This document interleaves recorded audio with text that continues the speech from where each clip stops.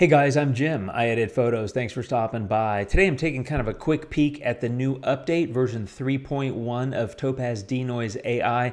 Just got it today and I've played around with it with a few photos, and there's a couple of new things in it which are pretty cool. And I wanted to do a video about it because I gotta be honest, I feel a little bit bad because I've done a couple of videos about DxO Pure Raw and comparing it and how good it is, and it's fantastic, and I feel like I've been accidentally kind of hard on Topaz. I don't really mean to. As I've said in those videos, I like Topaz. They make good products. I'll keep using these products. But I would say that there's a new thing in this new version that's pretty awesome. It's I love being a photographer these days. There's so many cool things. On1 is coming out with their no noise AI. It's going to be hard to get the names straight, to be honest. But anyway, I wanted to give a kind of a first peek, if you will, at this. So I have a little photo here that is a photo of a camera on my desk. There's a new mode in Denoise AI called severe noise, and it's for those really severely noisy photos that were shot at incredibly high ISO. I don't shoot at those kind of ISOs normally, so this one I took a photo at ISO 51,200. I would never do that, but I did today because, hey, we're testing stuff out, and I want to give you kind of a glance about what this thing does. So let's boot this up and get going. Okay, here we are in Denoise. And as I said, severe noise is a new mode. They call it a model now, and that's over here on the right-hand side. You got 4 models: standard, clear, low light, and severe noise. Severe noise is new. I'm definitely going to demo that. Standard is what used to be just called Denoise AI. It's now standard. Clear used to be called AI Clear. It's just called clear. Low light is low light, and severe noise is the new one. There are also performance improvements. There's Apple M1 support for Photoshop plugin.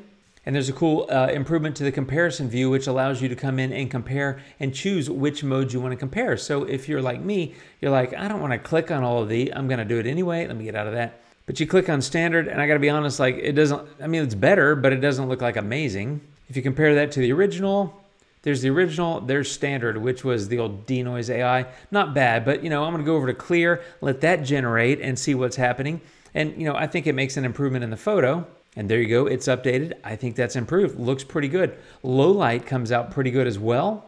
I think that looks pretty nice. I mean, if you compare that to the original is super noisy. Low light looks pretty good. But severe noise it's pretty awesome, I gotta admit. I like smoothing things out in my photos anyway, and if I have noise, I like to get rid of it. This model, I almost said mode. I'm used to saying mode, but severe noise, I mean, look at that. That looks pretty sweet. I mean, you can come back in and, by the way, there's an auto setting. I was kind of playing with these. You can adjust the amount of noise, enhancing the sharpness. You're kind of familiar with that if you already have this product, that you can move things around. But, I mean, at the same settings, that's looking pretty sweet in severe noise. There you go. And as you can see, it is performing more rapidly. This is a raw file shot with a 42 megapixel sensor on my full frame Sony camera. So it's not a small file. This is not a JPEG. This is like an 85 meg raw file or something. So pretty beefy file, and it's moving pretty quick. But I mean, I think that looks pretty fantastic. So the challenge for me in the past has been, comparing these things and wanting to compare them all. So now with this comparison view, now comparison view was there before, but you can change what's in comparison view. So for example, if clear is down here, which it is, and let me back out just a little bit so you can see a little bit more of the camera. I'll just do that for now. When you make these adjustments, it's going back through and updating all of these, but I've got clear here. I can click on that. You can see that there's a blue outline around where it says clear, which means that's the mode I've currently got selected. So now it's over here to low light because it's making that update, but I'm going to come in here. I'm going to click clear. And what I want to do is I want to click and choose standard instead. So it adjusts that automatically. So I can compare the different modes. I've already got severe noise and low light, but I was kind of, this is an example, maybe I was curious what standard was going to do versus clear. Now I can tell standard didn't really do very much. So with that still highlighted, I'm going to go back to clear because that was definitely better than standard. It updates, as you can see, pretty quickly.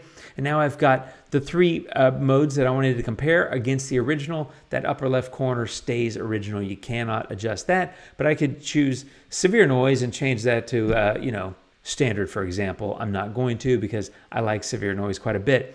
Let me move this around just so you can see that a little bit better. So you can see it goes back through and is updating each of these in turn. which is great because these are the ones I want to compare. But if you look at them, I mean, you can see that clear looks pretty good. And I'm probably not zoomed in quite enough. Maybe I should zoom in a little bit more. Let me go to 100. There we go. Let's let this rebuild and take a look at it. Honestly, they all three look pretty good. I see a little bit more like maybe it's color noise here, kind of along here. It doesn't seem to be as much in the severe noise category. But honestly, regardless, let me just go back to single view and go back to severe noise. Okay, I'm on severe. That's the one I prefer.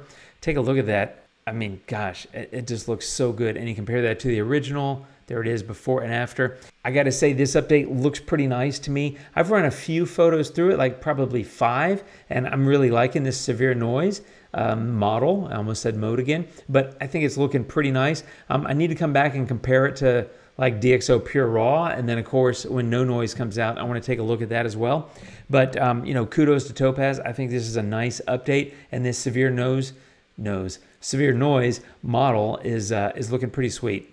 So that's my quick peek. I'm not making a long video. It's basically doing a great job of taking noise out, and yet I shot this pretty wide open, as you can tell. But I mean, it's looking really sweet. The noise is gone. It's still sharp where I focused right here along the edge. I think it looks great. So like I said, kudos to Topaz. It's a nice update, worth checking out if you haven't yet. And I'll be back soon with more as I continue to examine this in a little bit more depth. Thanks for watching, my friends. You guys have a good one. Take care. I'll see you later, and adios.